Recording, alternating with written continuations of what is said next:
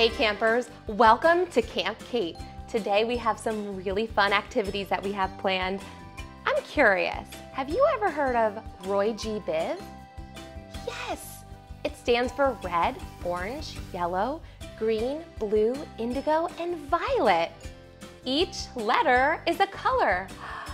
But why do we put those colors together?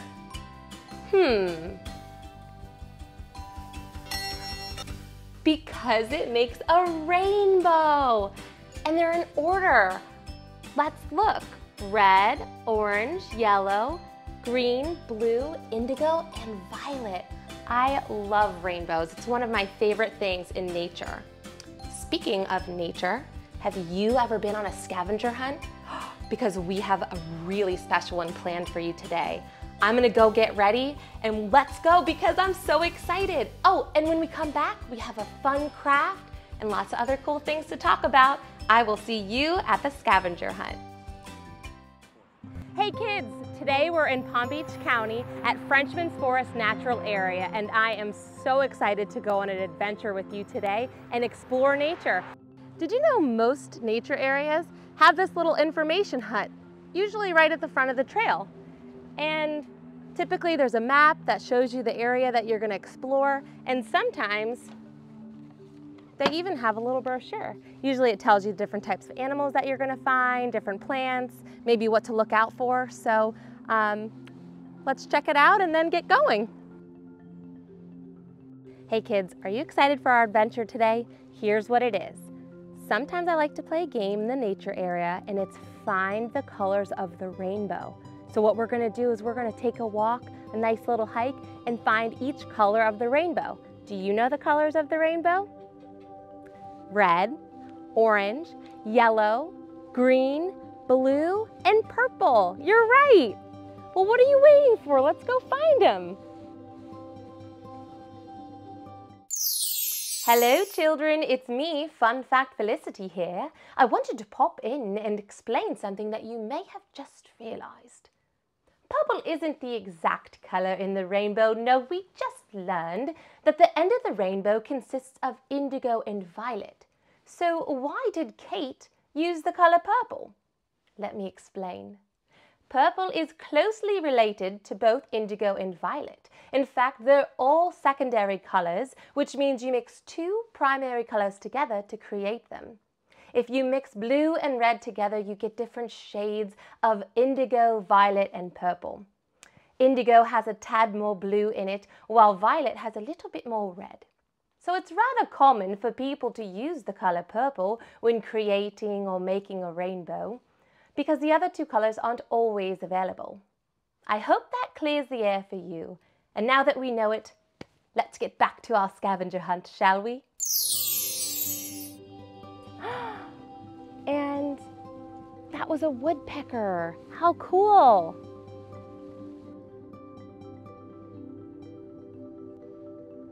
Is a woodpecker.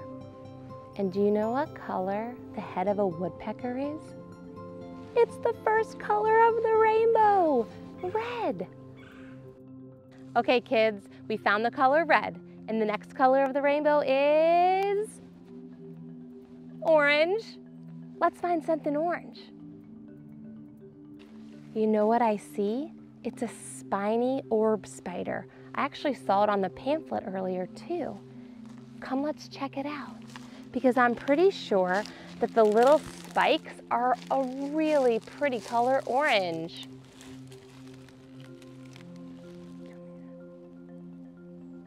And wow, if you look over here, there's a yellow butterfly. Yellow is the third color of the rainbow. It's so cute. Look at it fluttering around. So we just found the color yellow. What's the next color? Green. There's a lot of green in this nature area, but let's find something really cool. Come on. Those are really cool. Right there. Those are called pond apples.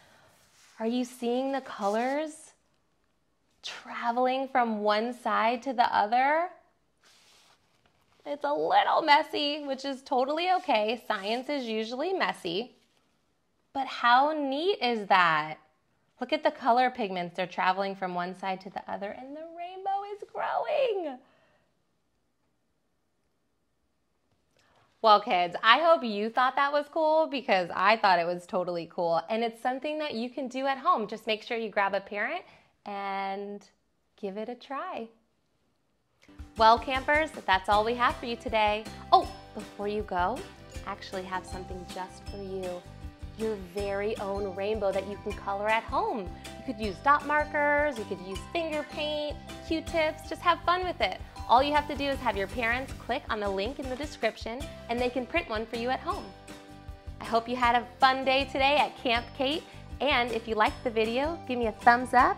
And if you don't want to miss out on our next adventure, just hit the subscribe button. I hope something nice happens to you today. Bye!